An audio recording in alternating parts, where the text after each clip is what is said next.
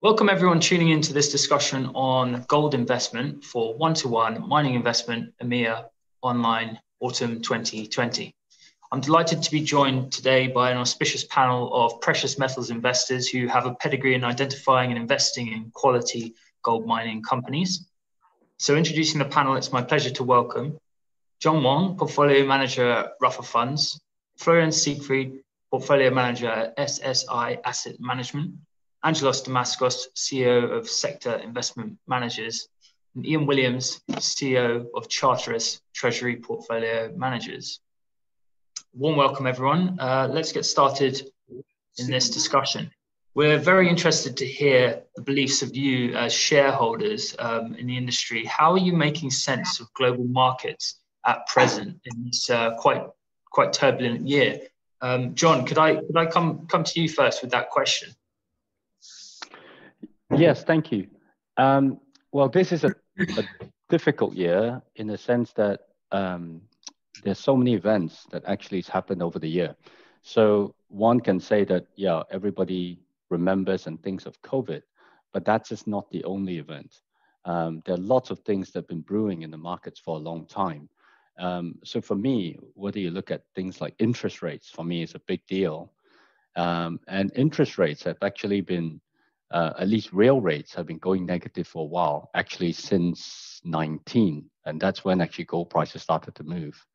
And COVID for me was just a trigger. When COVID happened, it triggered a massive sell-off in global equities, a short sell-off in gold. But then from that point on, people thought the safety of gold as safe haven. And that's what's taken us up to here.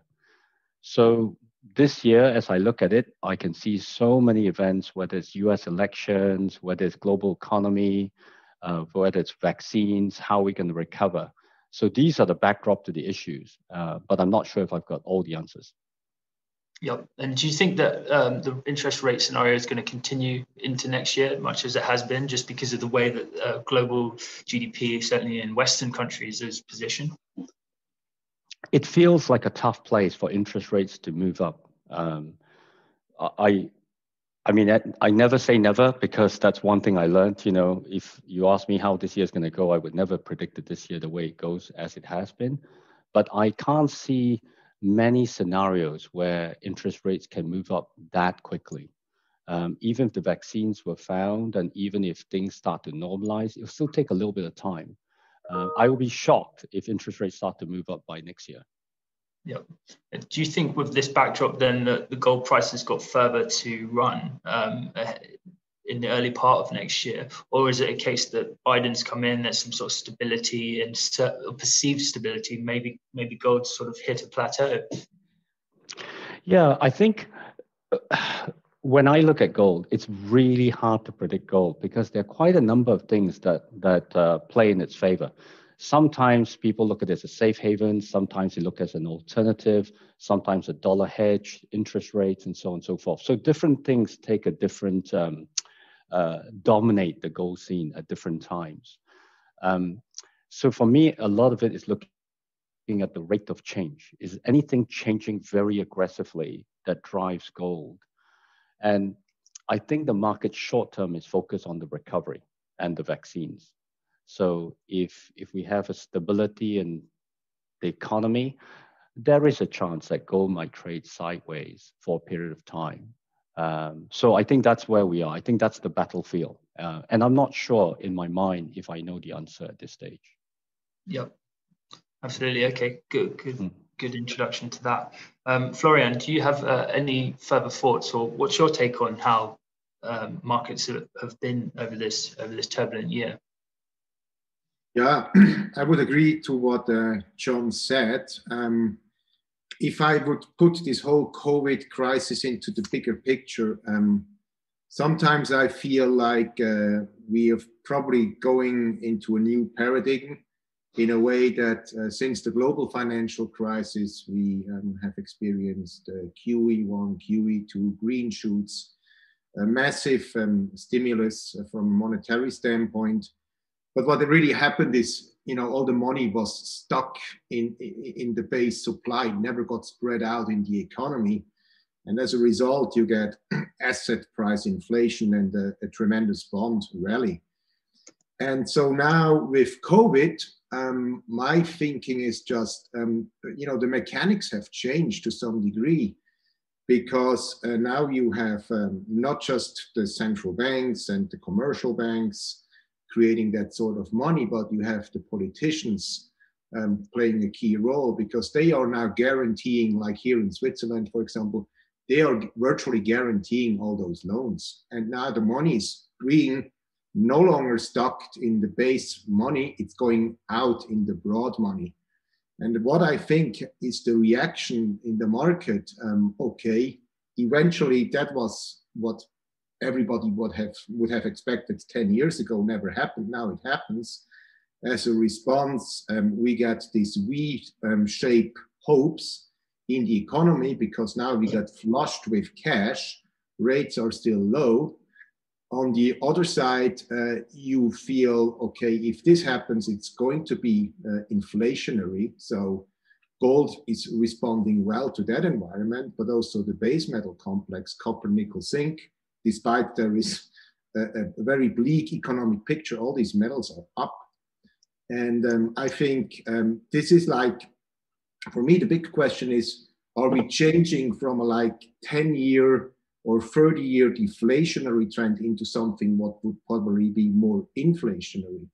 So I can understand John's fears that it would be a nightmare seeing rates go up, but I think in the longer term, there is no way to do something against it. So personally, I think rates are poised to go higher, and it's not going to end well. Okay, interesting. Thank you. Angelos, could I bring you in here and get the view from sector investors, and what do you think towards some of those points on rates and also gold price, whether that's got further to run early next year? Yes, thank you, Adam. I agree that the interest rate picture has been very supportive of gold since late 2018, early 2019, and 2019 was the first, in the middle of 2019 was when the gold price started breaking up from its 5-year trading pattern and going significantly higher. But we sincerely feel at this stage that the COVID impact, which was totally unexpected, has introduced a paradigm shift, not only in the global economy and the way we live our lives, but also in the monetary scene. And I draw a parallel to a person who becomes severely ill and is unable to work, and for some reason has no income support, so one has to draw from one's savings and reserves and effectively deplete one's net worth until they get better and start recovering and start working again. It's something similar. The governments and the central banks have thrown huge amounts of cash to the economy, but it is essentially to a large extent life support. So it is life support to maintain a certain amount of productive capacity so that the economy can recover quicker when we finally get to grips with the pandemic.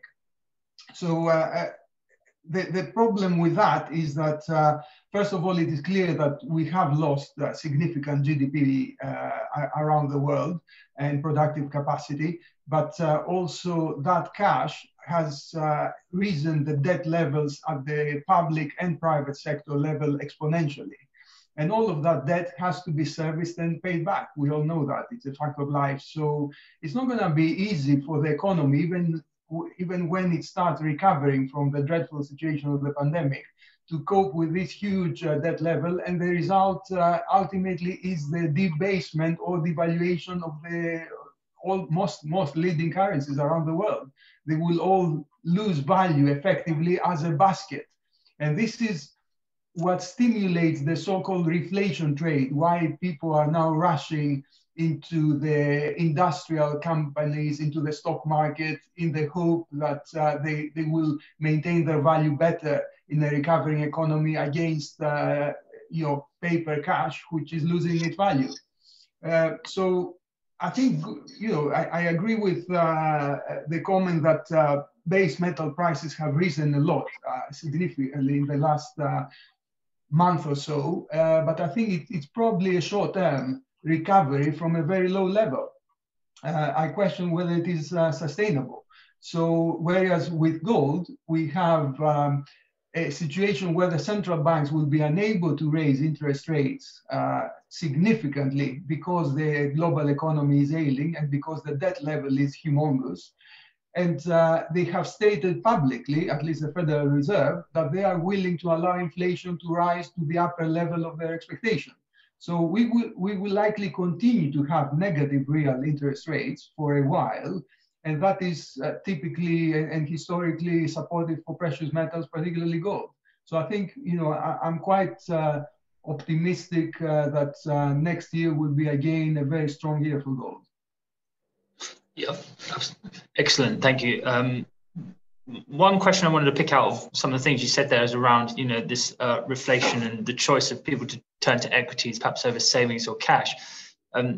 This is quite. Is it quite unheard of that gold would be so bullish, but also equities would be doing so well? US global or global equities, for instance. And do you see equities petering out a little bit? I'm talking about equities general here, not gold mining stocks, for instance. Do you see that coming down a little bit, cooling off as we go into next year? Is it a case of it's just a quick V-shaped recovery based on a lot of confidence around the vaccine or the bounce after that drop in March?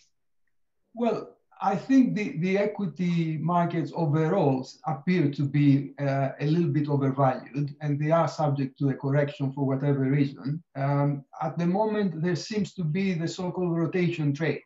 People move out of the internet technology stocks, etc., that were favored because people saw them as a refuge as a result of the COVID lockdowns and working from home situations, now moving into industrials and previously unloved sectors. For example, the oil and gas sector has seen a remarkable resurgence in terms of stock prices in the last couple of months, and so have the base metal miners. So there is the sort of rotational trade at the moment, but I wonder whether it will be enough to sustain the equity indices at the all-time high levels, and whether we're going to see a slight sort of decline, if not a correction based on any exogenous event. Okay, yeah, excellent. I'll come on to that point around some of the rotational capital and in terms of whether it's looking at gold equities in a minute. That's where we want to lead to. But Ian, could I bring you in here on some of these macro factors that you're watching closely, and where do you feel the gold price might be going next year?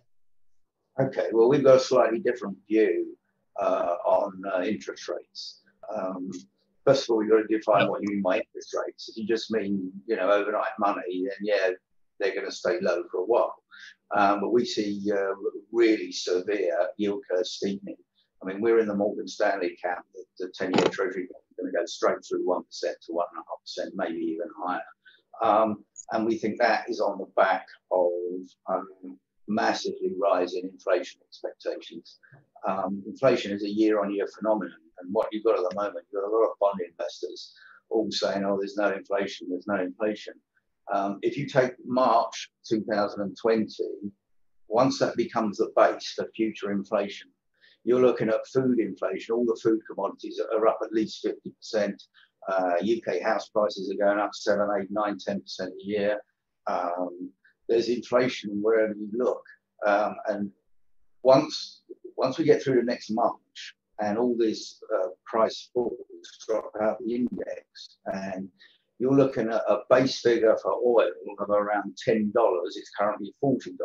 That's 4 times where it was. So inflation is a year-on-year phenomenon. So the big surprise we think is you're going to see some really big inflation numbers coming through. And we don't think these commodities have stopped going up either. We still think that there's further big rises in food commodities further down the line, because a lot of the agricultural supply has been disrupted by COVID. Same as a lot of these mining, base metal mines. A lot of the mines in South America have closed down. So you've had increased demand coupled with the restrictions in supply.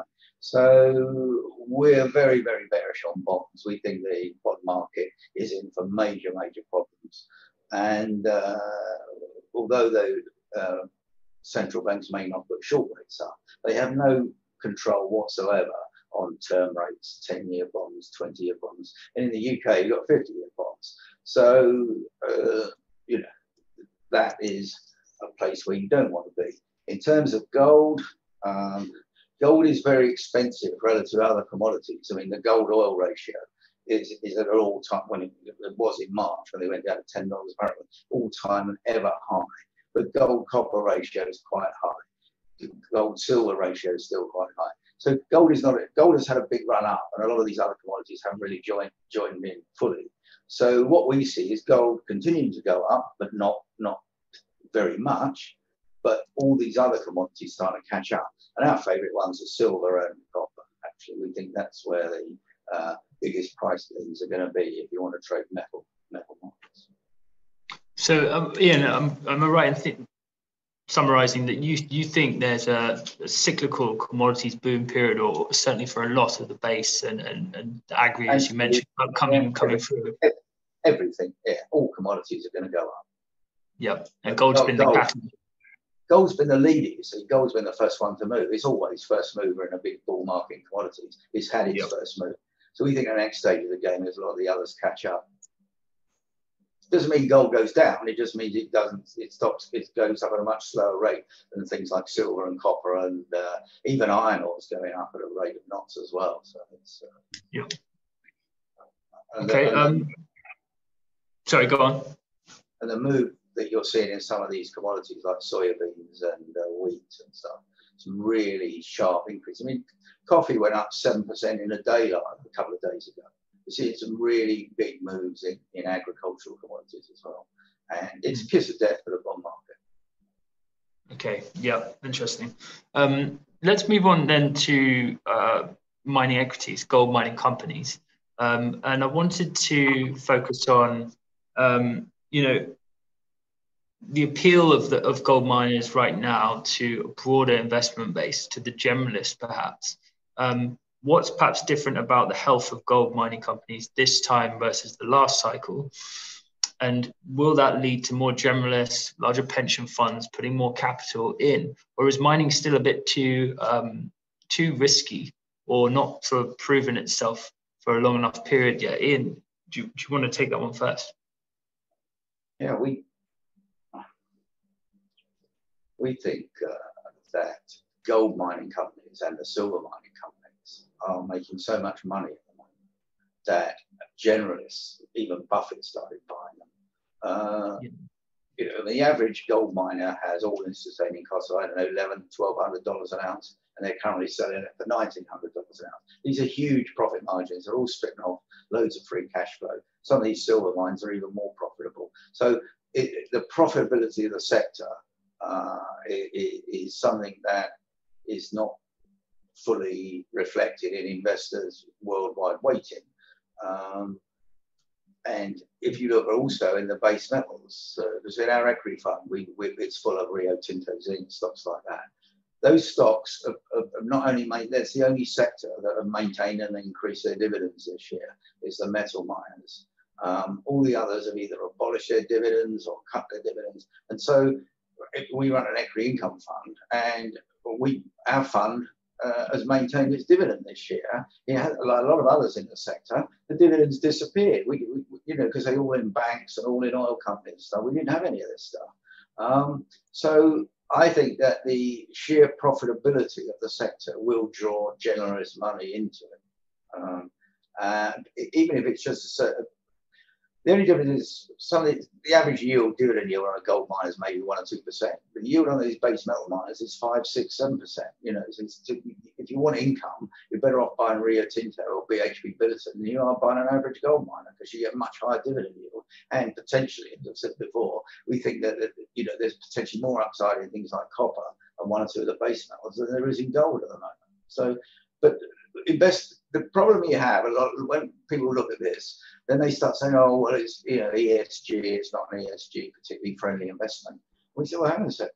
You know, an electric car takes 4 times as much copper to mines to build as a petrol car. You can't build any solar panels without silver. So it's all very well saying mining is not particularly ESG friendly, but without these metals, there is no decarbonisation. It can't take place. So, do you think that's what's holding some of this capital back, though? Do you think the ESG element is what you said? You said that perhaps relative to value, generalists are underweight in mining relative to the value the sector is presenting. Is it ESG that's holding that capital back? A lot of it is, yeah. They look at it and they think, oh, this is an ESG friendly sector, and they put off by buying it. But then others start taking a slightly different view, more alongside what we think. So, well, you've got to get these copper and silver and stuff out the ground, otherwise you can't.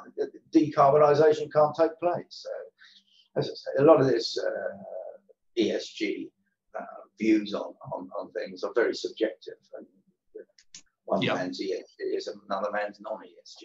But investors are being forced into the sector because in pursuit of higher dividends, because it's the only sector around that's increasing their dividends. Mm-hmm. Okay, great. John, can I switch over to you again? I want to talk about those generalist perceptions that you might be seeing or feeling of gold. Do you feel that there's scope now for the gold mining industry to reach a broader base of investor, given how well companies have been performing of late? Yeah, I think to do that, I probably will take us back a little bit. So if we look back in history, I think generalists have had a tough time investing in gold mining companies. So they tend to come in very, very late. Then they sit in there for the last spike. And then after that, the whole thing sells off and then they lose their shirt, right? And so they've done that a few times, and they kind of always think, well, this is a mug's game, really, because they're never there at the bottom. They're usually there when it's coming towards its end game. And I think if they were serious investors, as opposed to, say, speculators, they're probably asking themselves, how durable is this gold price? Like, is this going to be a flash in the pan? Is it going to be finished by next year? Or is this going to last for a long time? And I think the longer they believe the gold price holds, okay, that will be one factor that draws people in. So, for example, I think Buffett's probably had a change of view. He probably thinks before gold was pointless, but now he thinks, okay, maybe there is some value to gold, okay, on a longer duration. So he can see, okay, over the next X years, this is a good point to get in. So that's why he has come in. I think other factors to think about is that, we, as a sector, I guess some of the management teams have not covered themselves in glory in history. They buy companies at a bad price, overpay for things, and then you got lots of misallocated capital. All these kind of, probably more on the G side of ESG has been negative for generalists. They don't like that kind of stuff, whether it's executive pay and options and all these kinds of things have not really helped the generalists. They don't like this kind of stuff. But I do think things have changed. All the big companies, whether it's Barrick, Newmont, they all had CEO changes in the last 4 or 5 years. From 2014, 15, 16, 17, there are many, many changes. And you can see actually that in terms of capital allocation, a lot of these companies are much more disciplined. I mean, look at Barrick. Okay, they introduced I wouldn't say they introduced, but they did reintroduce the concept of zero premium mergers, right? That didn't exist. Everybody is going to pay a 30, 40, 50, 60% premium and then get a wipeout in terms of misallocation of capital at some point. But these kinds of things, I think, will give the generalist confidence that the management teams are not crazy, okay? They're going to be responsible allocators of capital, started paying back dividends already. They're generating lots of free cash flow. And if you look at I'm just stating one metric, free cash flow.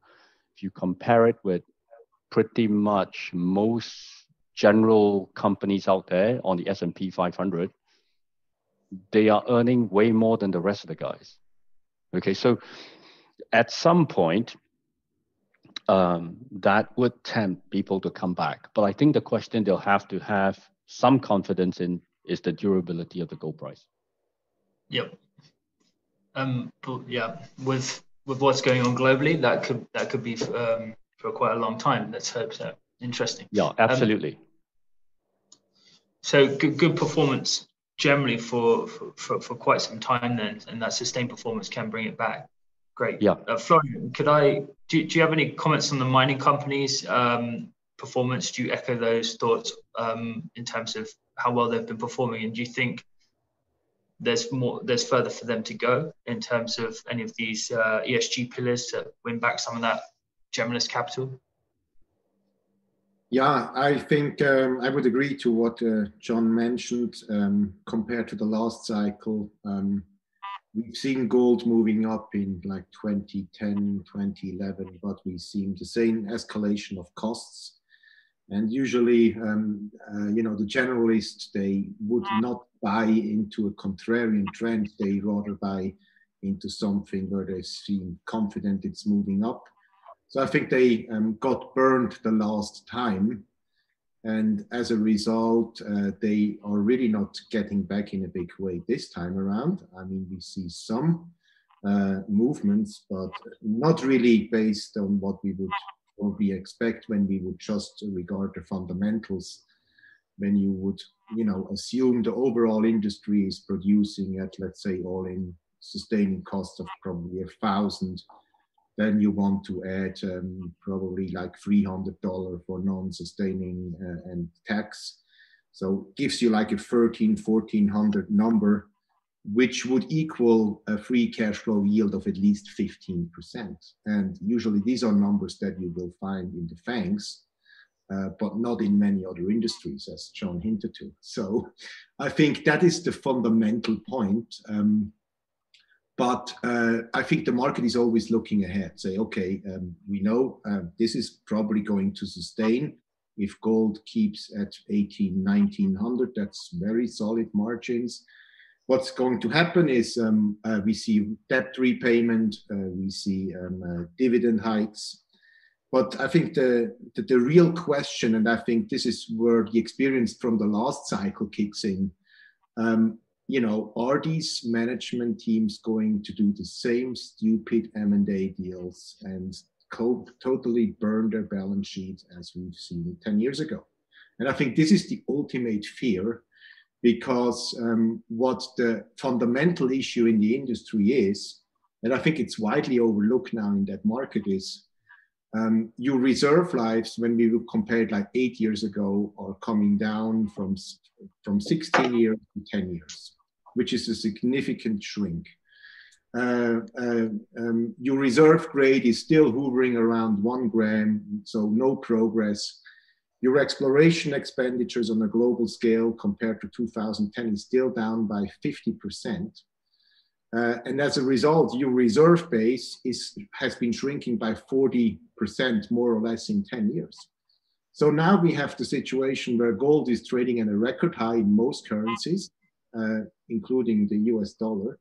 But the question is, okay, it can be as good as it gets, but what are you going to do? Because you have to replenish somehow what you take out of the ground.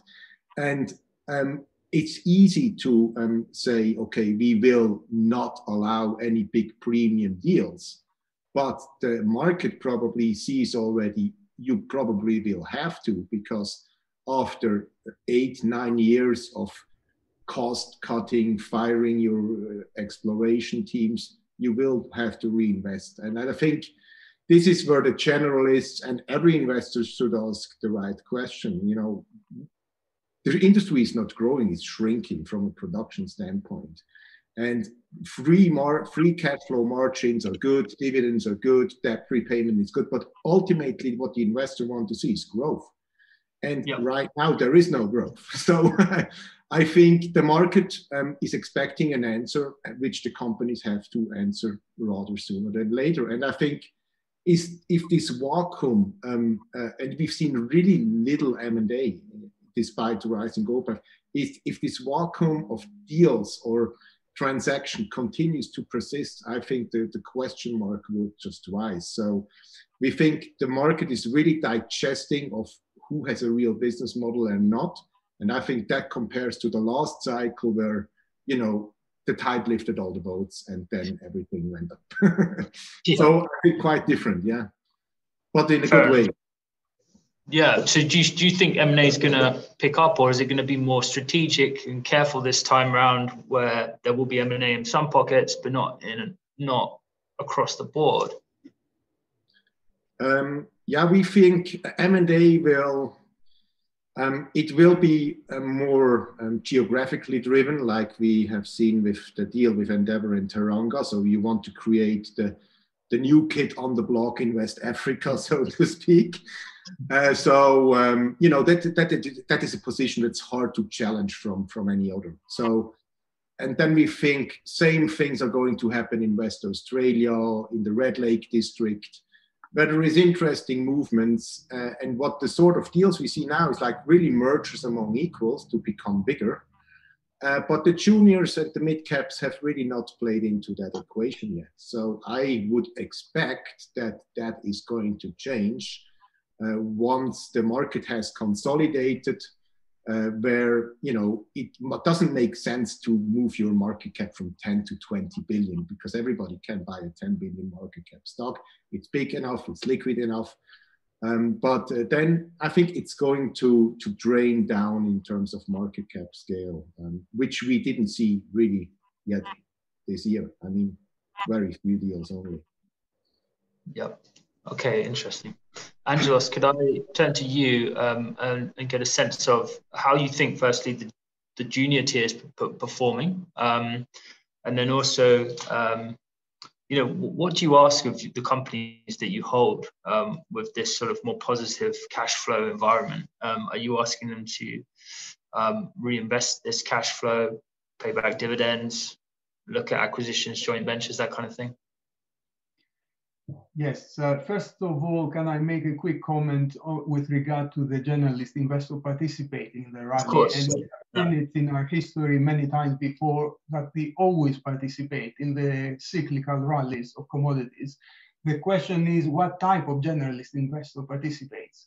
We don't expect the pension funds and the yield-based investors to participate in a cyclical, you know, highly volatile market. But there are lots of other generalist investors that are looking at the sector very carefully. And I think what happened is that market sentiment changed very dramatically and very quickly in the last year and a half, and caught most generalists by surprise. The first leg of the bull market, of a new bull market, is typically powered by speculators and sector or specialist investors who understand the companies. They have been following them for years. They are very quick to mobilize capital and position for the next price development. Now we see a little bit of consolidation because of the market sentiment cooling a little bit, or whatever, gold trading sideways.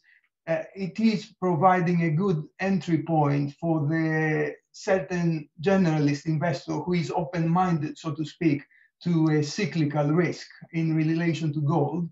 And I feel that with the next leg of this bull market unfolding, hopefully sometime next year, it will draw significant generalist money. And we must not forget that globally, the asset allocation to gold equities is way less than 1% of assets.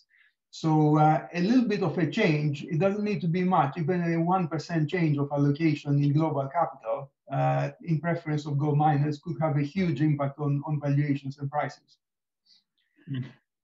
Now to turn to your question about the junior miners that we specialize in, it is an interesting point that Florian made, whether the mid-caps, the mid-cap producers are going to engage in more M&A activity.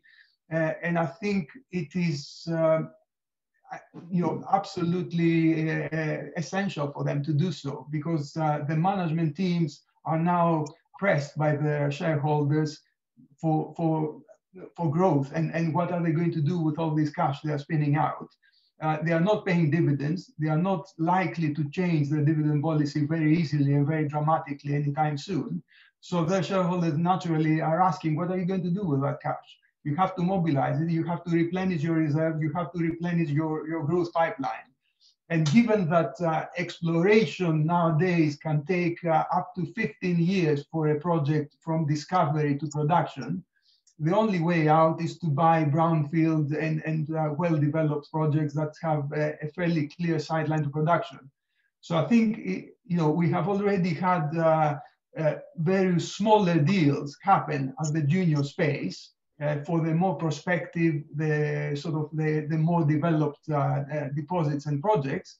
But I think this is likely to accelerate. In my mind, it is almost a sure thing that we will see a wave of activity, a wave of corporate activity, and some of these deals are conducted at significant premium, unlike the sort of zero premium mergers of equals at the large caps level.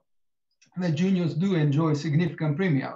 We have seen it recently with 3 or 4 transactions that concluded corporate deals at 50, 60% premium. Yep, absolutely. Excellent. It's an interesting time indeed to see where things are going to move. I wanted to come on to, as we're well into the time now, some of the portfolio strategies that you're applying, or some of the investment approaches that you're applying given the prevailing market conditions that we've discussed.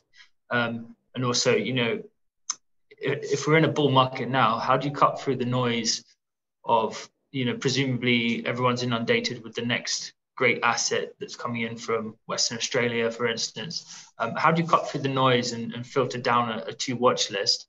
And also, has the backdrop of the lack of travel and the COVID-19 scenario slowed down the sort of deal flow, as it were, or is it something that you can do very much desk-based and then you can look to travel out to sites next year as well? Angelos, do you want to start with that? Sure.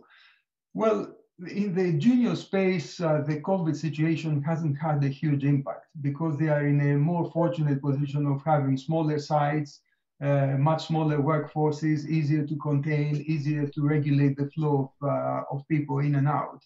So they haven't suffered that bad. They have obviously had to shut down at certain times when there were national lockdowns on activity. But in many countries, the mining activity has been declared an essential service. And therefore, the miners have been able to continue operating as long as they had a secure COVID protocol.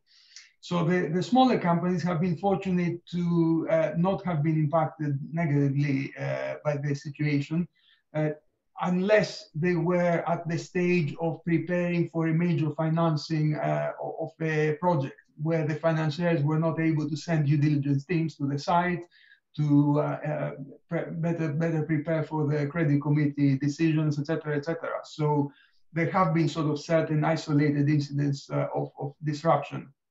But in terms of our criteria for positioning in this space, we think that the so-called brownfield projects are going to be favored in a corporate activity, in any corporate activity, because of the need to replace this lost reserve and replenish the growth pipeline. So companies will prefer advanced projects that have significant resource, that have some economic feasibility study, that are ready to progress to production in a fairly quick time frame, and they can benefit from a substantial influx of capital from a bigger company to help things along and move and accelerate the sideline. So other than that, as always, the management team is paramount. You have to be comfortable with the ability of the team to execute, to deliver a project, as well as to conclude an attractive deal with an incoming vendor, an incoming family or acquirer. And let's not forget the quality of the rock. The resource and the economic viability of the resource and the profitability of the prospective mine is paramount, so that it has the robustness to withstand the volatility in metal prices, as well as attract the interest of larger companies. Yeah, just on that point of the quality of the rock or the deposit, we know that exploration is harder to sort of get the next best sort of tier one asset. Do you think that generally, you know, there are fewer out there? There are fewer quality deposits out there that people are discovering now. So it's changing the way that that's what's leading to this sort of more brownfield strategy that you mentioned. Absolutely, absolutely. As Florian mentioned earlier, exploration expenditure is way less than 50% of what it was some 10 years ago. And we have not identified significant discoveries for the last 5-6 years. The whole sector has been clamping down on expenditure during the years of severe bear market up to late 2018, early 2019. And they focused on cutting costs, maintaining profitability, paying down debt. So exploration was the last thing on the mind, and every marginal project was put on the shelf. So now it is becoming a little bit more attractive. We have seen some exploration activity. The junior companies have raised a lot of capital in the last couple of months. The last 6 months, I would say, there was a huge flurry of private placings. So a lot of capital infusion in the junior sector that has enabled them to accelerate exploration drilling.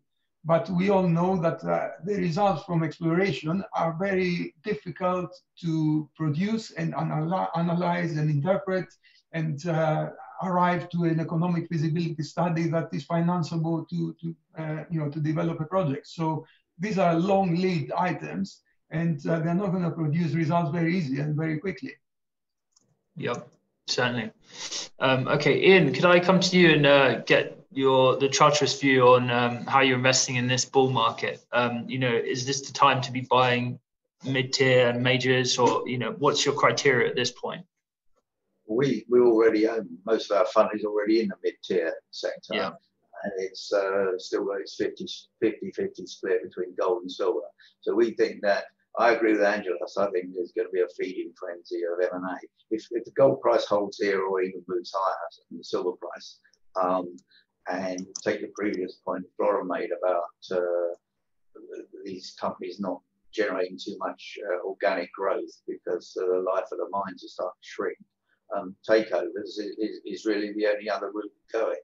If the price of the other side of the coin is if gold and silver production starts to drop a bit, all other things being equal, the price will go up. So the mines that have got decent production ongoing become even more profitable and become even more attractive takeover targets for the bigger companies that maybe aren't in the same boat. So I can see a huge amount of M&A. There's loads of companies in the space, in the mid-tier space. And potentially any one of them is a takeover target by a bigger company. So we're in the mid-tier space. We think that's a sweet spot to be in. And we also favour a really heavy weighting of silver over gold because we think silver's got a lot more upside than gold. And there are fewer silver mining companies though than gold mining companies. Do you think that chain restricts the options as an investor to sort of exploit that weighting? Well, it's really an argument really for buying a fund rather than trying to buy them individually, because it is a restricted space. And a lot of silver gets mined as a byproduct of lead and zinc anyway. So the amount of silver that comes onto the market, that comes out of pure silver mines, there aren't that many companies. But there's still enough to spread investments in. And, they are, potentially very attractive if the silver price goes up. And if you get big demand coming through for silver, without any particularly big move in lead or zinc prices, the lead and zinc miners aren't going to ramp up their production to meet the increased demand. So you can find an increase in demand for silver has a quite disproportionate effect on the price, because of this anomaly where most silver doesn't come from silver mines. Yep. Do you think that with potential energy policy switch in the US, Biden's tenure, silver could, the industrial qualities of silver in renewables, photovoltaics, do you think that's got some scope to grow and that will actually take a larger demand? Yeah, absolutely. I mean, Biden's talking about, installing solar panels from coast to coast. I mean, they could go manic on this. And you can't build solar panels without silver paste. So, it's very easy to identify where the demand for silver is going to come from. It's not quite so easy to identify where all the supplies are going to come from to meet the extra demand. So, yeah. So that's why we prefer silver to gold, really. Right. Interesting. Great. John, can I come back to you about your portfolio strategy at this time in the market? Are you very much seeing value in the junior tier at the moment? So as a fund, we have a value bias, but I wouldn't say that is the key criteria, but it is a fairly important one. So yeah, in terms of valuations, definitely the mid caps, smaller caps are much, much, much better value than the large caps. But in saying that, I think the way we're positioning the fund, I guess without speaking out of school, I think of when I run the fund, I run it not knowing what the gold price is, not knowing what the silver price is. As in, I don't know tomorrow, I know what's today. And so I plan the portfolio in such a way that if things go well and gold price continues to go well, I'll have a big elements of my portfolio that would benefit from that. But the converse is true. If let's say gold prices just tank, I would plan my portfolio so that we wouldn't go down like a stone. Okay, so that's really the way I kind of think of the portfolio. A bit like a football team. You don't want to have all the strikers and no defense, no goalkeeper, right? In case, somebody attacks and then you got nobody at the back. So you got to have a bit of both. And that's how I kind of think of it from our point of view. Well, what would be those more defensive holdings then? What are the characteristics? Is it someone that's got, no debt, sort of? Yeah, pretty much. So a defensive characteristic will be, net cash, very low cost producers, very high margin. So your margin compression isn't that great. Whereas the high cost guys, a $200 move in gold could halve their profits, but a very low cost guy could stay there for, take a $500 fall and they'll be fine. Now, that's the defensive type stock, if you like. Yeah. Okay. Excellent. Florian, could I come to you? Are you similarly seeing value in the juniors, and that's where perhaps the investments can be made now? Yeah, so we have a value bias, definitely, which we find it's more appealing in the mid cap or in the junior space. But I think that the real problem is like multi-dimensional for these small companies. First of all, with COVID, obviously you can't travel. I mean, the good quality guys in the industry who would like to perform transactions are just probably not able to do so because you can't travel. There is no site visits. We have been restricted now for probably 7 months to go to any site. So all those things have been on hold. And then you have, I think, the shrinking geographical focus, where the world is more unsafe today than it was before. We have a constitutional reform in Chile. There is the jihadist in West Africa. There is hiccups in the PNG. I mean, there are problems all over the place. So I think in the end of the day, where we want to invest is into proven teams, mine builders who've done it before, which can do creative deals, but which always have a cornerstone asset which they can develop. And this is really difficult to find. And I think now what we see with gold running to 1900s, everybody gets a deal done. So I think there is good money chasing a lot of bad deals. And I think that's a recipe for failure to some degree. And we don't want to be part of that, to be honest. So, but we like the mid caps for several reasons. First of all, it's easier to grow a 200,000-300,000 ounce producer by 10% for the next 5 years compared to like a 5 million ounce gorilla, which is very tough to feed all the time because you have to deploy so much cash. And then it's really like jurisdiction. So I think this is not the time to go for super cheap things. You know, things are cheap for a reason, but why would you take additional geopolitical risk? And you probably pay the lowest possible price, but there is probably a really small chance to build the project in the next few years. So this is where we think, okay, things are expensive or less expensive, but we would have to digest into what we do.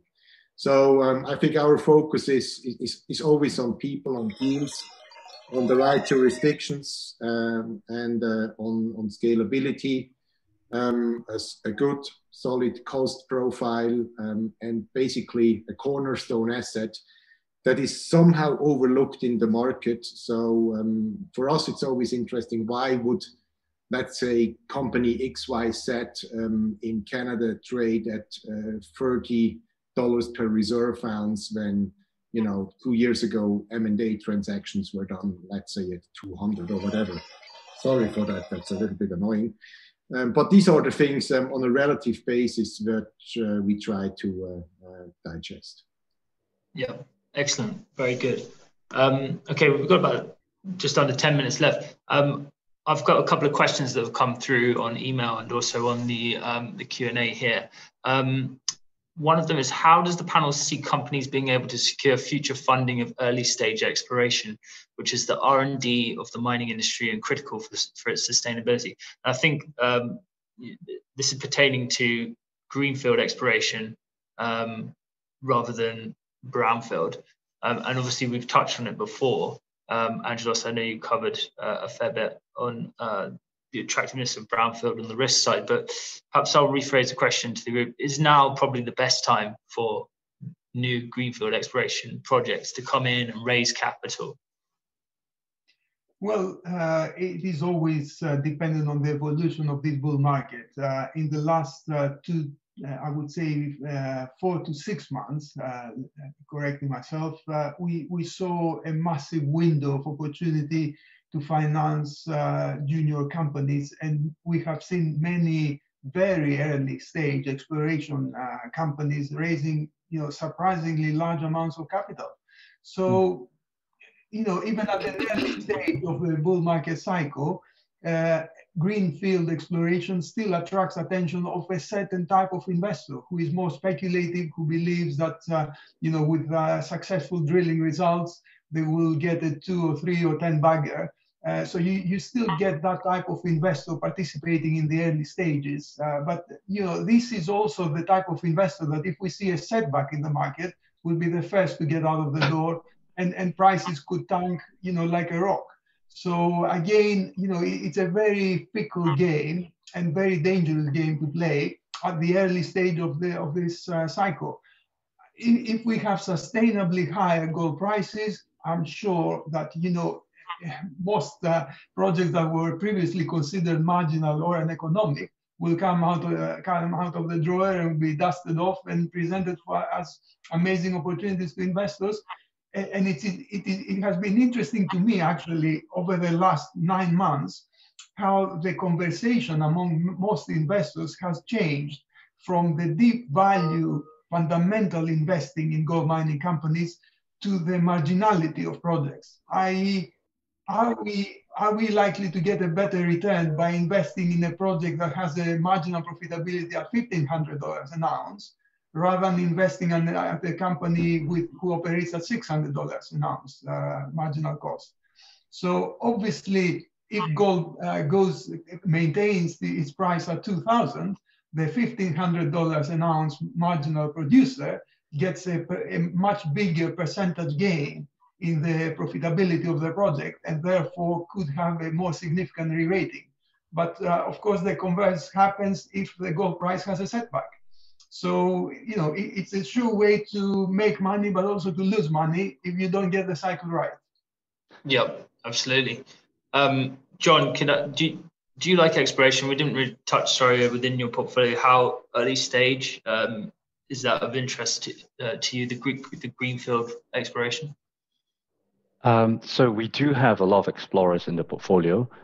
For me, it's all about position sizing, but I would look at anything. So when I say anything, say market cap of 10 mil or something like that. Okay, so that would be, yeah. So I look at anything.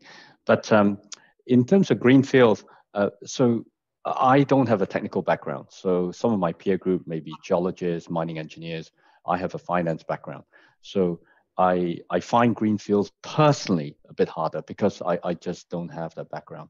So I personally tend not to play many in greenfields.